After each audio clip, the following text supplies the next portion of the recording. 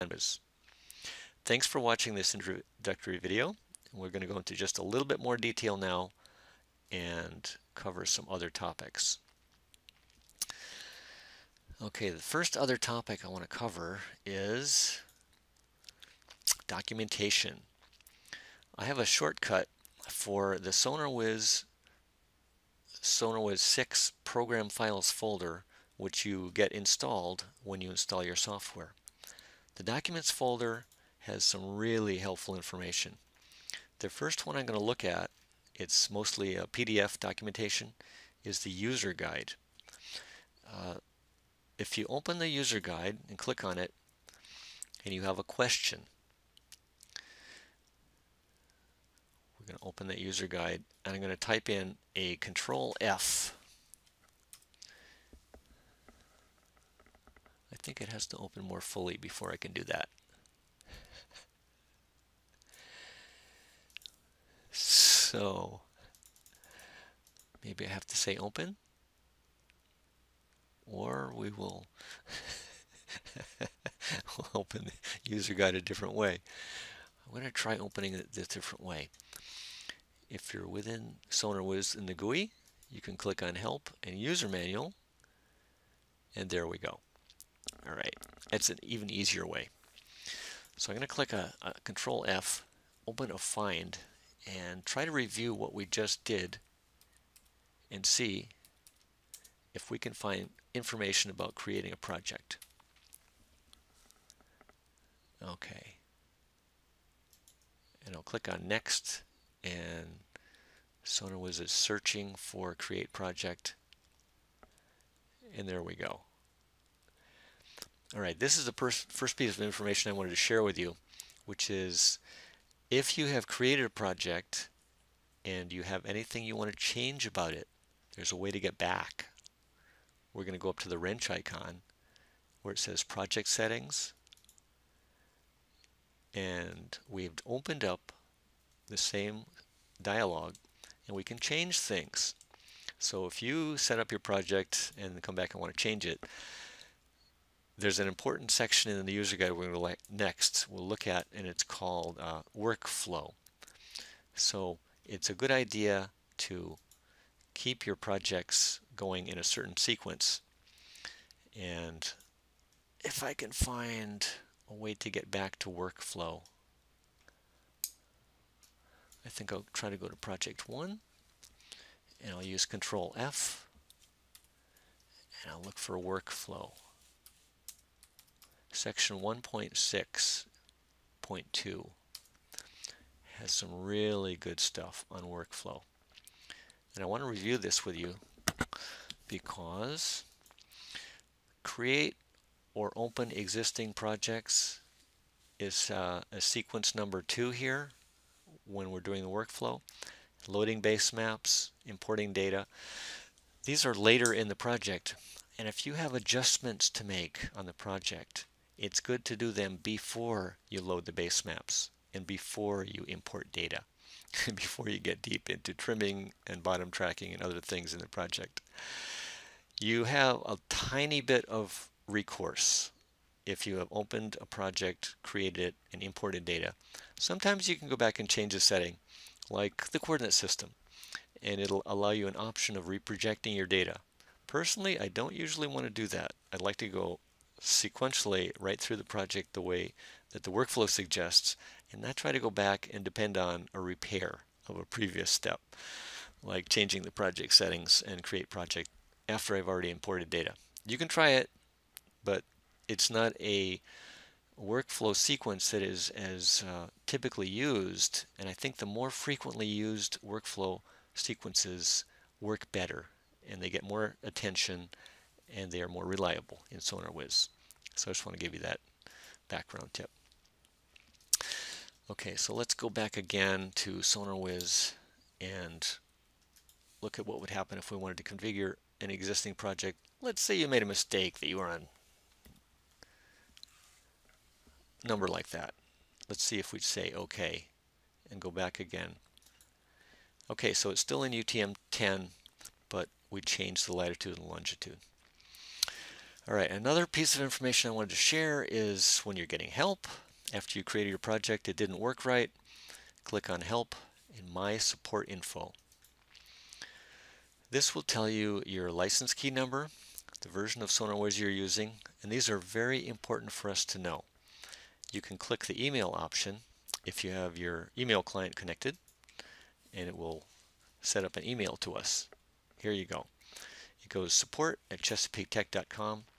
It sends us a automatically attached version of your MML file, the last 100,000 lines or so of your log file.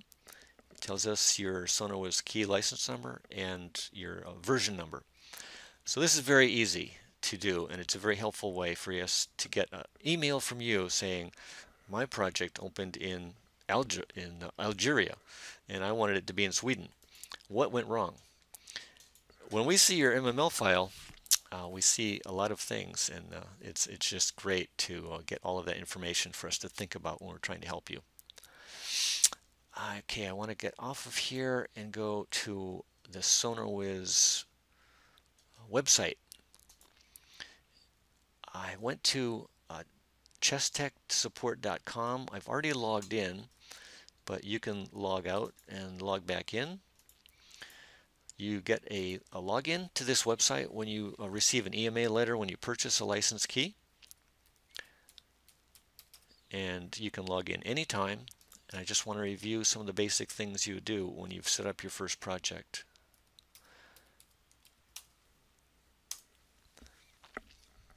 If you have any questions about videos, the tutorials link is a great place to find all of our videos. Many of them are also on YouTube, but you can go through here and find documents as well as videos. The first one I want to show you is uploading files to CTI. If you've done a good job of consolidating your project information into the project, it'll be easy to send us. You put a zip file together with your project and click on this uploading files, and it gives you a URL, and this is our Hightail link. It's a Dropbox system where you click and it opens up a web page screen dialog where you can drag and drop your files, and we also send an optional zip file if you don't have a zip file, and you can send this to us. So this is a great way for us to communicate with you and see your data for very large files. A small file like the MML file you can send by an email attachment. But if you're sending a couple of lines of sonar data, 35 megabytes each, you want to send it through the support site like that. It helps just to get information about what's going wrong for you first in an email, and then we will send you a project problem number like PL6435, and you send that as a code in your files when you send them through Hightail, and we can tag your code to your files and associate with your problem report. It's very easy for us to keep track that way. Now let me open up another folder here. We showed this SonarWiz shortcut where inside your SonarWiz area you've got a documents folder, and this is the program files, Chesapeake Technology, SonarWiz 6. In addition to the user guide, there are many other help documents. These are available on the support site, but they're also available here for you on your desktop if you want. You don't have to have SonarWiz running or a license key to access these. Like if you did an evaluation code, you'll have access to these documents forever, and you can open them with Adobe Reader. Let's see, the one that I wanted to show you, I think there was another one.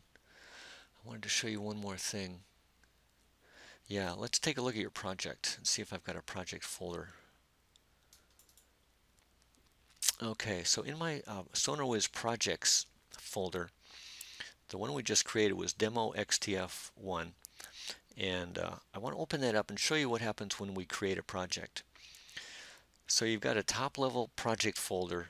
This is the folder that we would want you to copy and put into a zip file and send us, because it encapsulates all the other folders of your project.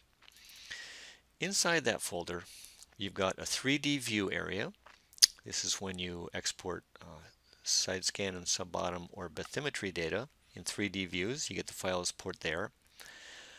The backup folder has a copy of your MML file, your core files, and your feature data. So a little bit of your data is backed up every time you open up SonarWiz as a way to safety precaution and prevent you from losing every bit of information if something goes wrong. In the Bathy folder, you'll have data lines and grids. For a bathymetry license, you might have imported some data. That's where it would go. Classify is, at this point, side scan only, and it's a seabed classification feature set in side scan post-processing, and your data would go here.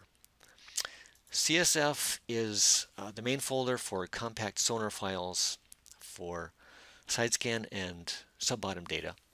And if you had a project of that type and you import a file, it will create files inside there. Now you can see how if you have opened your files and, for example, put the source sonar files in the XTF folder, it's really convenient to send us both your source sonar data as well as your CSF files in the entire project just by zipping this whole thing. I'll tell you, many users don't put their XTF files in here. They put their sonar data nested 3 or 4 levels deep off on some obscure network drive reference, and when they send in a project, they might have to package their sonar data separately. Going down further, I want to show you, here we have the demo XTF 215. This is the MML file, and if we show the file extensions, it'll be easier to see, and we'll do that maybe in the next video. But this is the file, and we'll open it with Notepad. I'll see if I can do this. If I can find a Notepad option. There we go. Inside your MML file, it tells us some really cool things. One is the version of software that you've been running in this project. The other is the CTI serial number. This one was running on an evaluation code, so we don't have a license key. It tells us your project coordinate system under output coordinates. This is the way you're presenting your data in SonarWiz. It also shows us the input coordinate system code. You can have these be different. They can be completely different. Internally, SonarWiz uses WGS84 for its coordinates. So whatever you say for an import, it will transform from that into WGS84, and then an output transform to show you in your project coordinate system. So it's usually 3 coordinate systems that work in SonarWiz. I'm going to look up a special thing here, see if I can find, let's see what it is, 300. And down deep inside the file, you can see how the project has been encoded so that programmers know what they're talking about. They call it the RTM working set. And you and I know that was the time constant for course smoothing. So there's a little bit of a disconnect here between what you do and the numbers that go into your MML file and what the developers, how they've encoded it. This is not something we recommend often that you review your MML file, but just in case, there are a few QA steps you can do, and it's described in the frequently asked questions for SonarWiz 5, where you actually would go through with Notepad and look at your MML file and see if it has any problems. There are steps you can do. If you have collected sub-bottom data, SBP is the folder where we recommend you start putting your data. If you record data with SonarWiz, those are the folders in which it would go. Sub-bottom would go into SBP, or bathymetry, or side scan data would go into XTF. If you do contact capture, then the targets folder would go in there.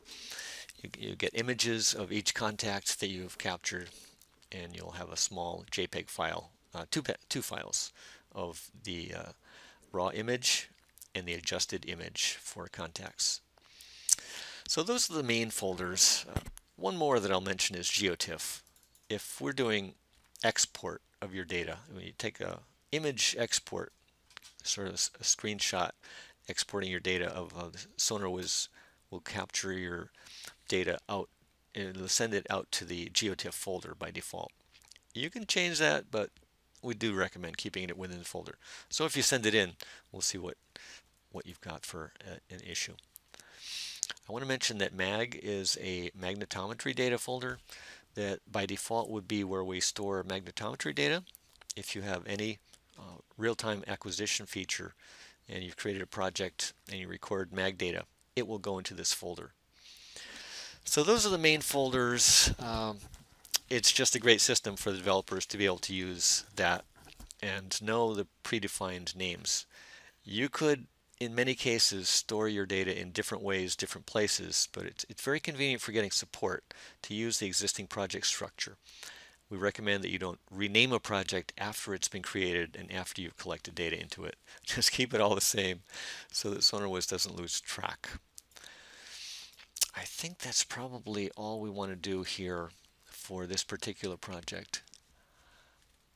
And I really want to thank you for watching our video and hope you have a good experience creating your very first project in SonarWiz.